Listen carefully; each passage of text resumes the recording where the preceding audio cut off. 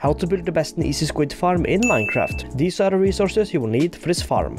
And this is the amount of ink you will get after AFKing for 1 hour. So the first step to the squid farm will be to find yourself somewhere to build it, which ideally will be out in the ocean. Then after you've gone out to the ocean, I would recommend that you build this at least 100 blocks up in the air. And you will do this simply to prevent squid from spawning inside the ocean and rather spawning up in the farm. Okay, so after you find yourself the area you want to build in, which for me will be up at Y level about 180. But anyways, after you've done that, you will need to place out 2 blocks just like this. Then place a double chest on top of those blocks, with then 2 hoppers going into that chest. Then to the right side of the chest you will need to place a block, with then a comparator on top of that block. Then you will need to place a block going out from that comparator, with then a block on top of that block, a block to the left of that block, and then a block to the right of that block. Then you will need to place a redstone torch right here, which will be on the block that's in front of the comparator, and then 3 redstone dust on top of here. Then after you've done that, you will need to place a block to the left side of the chest, expand this by 2 more blocks going upwards. Then you will need to expand this block going 13 blocks out to the left side. 1, 2, 3, 4, 5, 6, 7, 8, 9, 10, 11, 12, 13. Then after you've done this, you will need to turn this way and then build this 15 more blocks going backwards. 1, 2, 3, 4, 5, 6, 7, 8, 9, 10, 11, 12, 13, 14, 15. Then you will need to build this 15 blocks going left. 1, 2, 3, 4, 5, 6, 7, 8, 9, 10, 11, 12, 13, 14, 15. Then after you've done that, you will need to turn left again and then expand this by 15 more blocks going backwards. Sorry, I mean 14. So 1, 2, 3, 4, 5, 6, 7, 8, 9, 10, 11, 12, 13, 14. And this should pretty much hit where the hoppers are. Then after you've done that, you will need to fill in this square with blocks. Also, this can be built out of any blocks, even dirt. Okay, so now that we have filled out this platform, we will need to start with the railings. So to do that, you will need to place 3 powered rails right here. Then after you've done that, you will need to place 4 normal rails going left. 1, 2, 3, 4. Place 2 powered rails, 1, 2. Then basically fill out normal rails until you get to the end. Then turn it around right here. Go back. 2 powered rails. Then just continue with normal rails right there.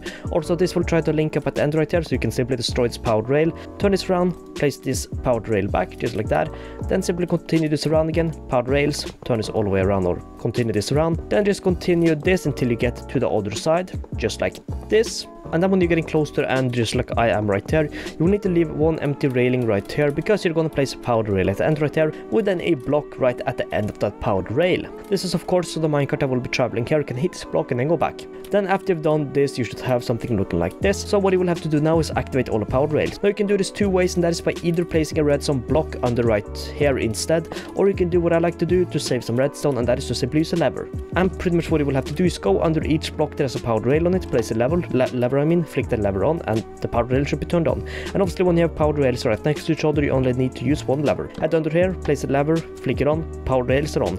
Then do this with all of these blocks, and boom, when you reach the end, all the powered rails should be turned on. Then after you've done this, you will need to pretty much place a magma block above all of the railings. So then just do that.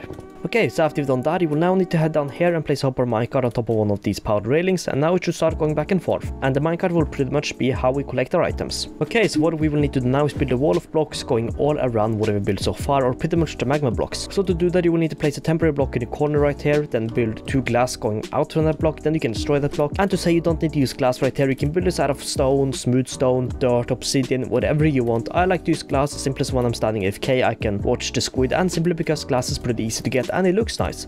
So anyways, after you've done that, you will need to build a wall of glass or whatever block you choose to use, going all around the magma blocks. So we're going to start with placing 1 layer of glass, because we're going to use a little trick. So we're going to need to fill up all of this with water, but as you might know, filling up a big area with water can be a bit annoying, because you will have to place individual water sources, but do not mind because we don't have to do that in this one. Also, I just realized something cool with the glass. Can you see the glass? We can see through the water at the ground of the ocean. But anyways, what you will need to do now is place water on pretty much one side of the farm. So pretty much just like this, and then you will need to do it on the second side, so pretty much right here too. Or you can do this on the other side, as long as it's not that side or the side that's to the opposite of the water we first placed. But anyways, after you placed all the water right there and right here, or right there and right there, this whole thing will fill up and everything will become an infinity water source, as you see. So anyways, after you've done that, you will now need to expand this glass wall going around the farm by 1 more block going upwards. Then after you expand this going upwards, you will need to do this water trick again, which you can do by simply crouching at the end of the block and placing the water, just like this. Then you will also need to do that on this side, of course. And after you've done that, the water will fill up. So after the water has been filled up, we now need to expand this wall around, what we have built so far with the water and that. 1 more block going upwards. This will be the last time we build this going upwards. So anyways, then do that, and yeah. And then after you build the wall around 1 more block higher, you will then of course need to do the same water trick one last time.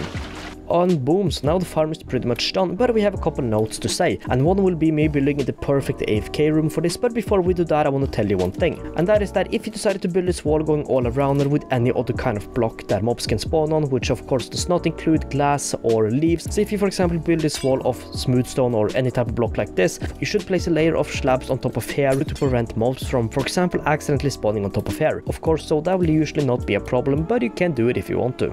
Because for some reason with squid farms, depending on where you stand the AFK, they can be a bit annoying for squid to spawn. And the reason for this might be related to your chunk simulation distance. But anyways, no matter what you have that on, to get kind of the perfect spawn platform, or at least the AFK room that I found to be the best, you will need to build 23 blocks going out from magma cubes. So 1, 2, 3, 4, 5, 6, 7, 8, 9, 10, 11, 12, 13, 14, 15, 16, 17, 18, 19, 20, 21, 22, 23. Then you can of course destroy these blocks. And then you will need to build this block 6 more blocks going upwards. So 1, 2, 3, 4, 5, 6. Then you can destroy the bottom blocks. And this is the block that I like to stand AFK, and as you see some squid spawned because you can see some ink there. So yeah, that is pretty much that. So all you need to do now is just stand on this block and wait for all the squids to spawn.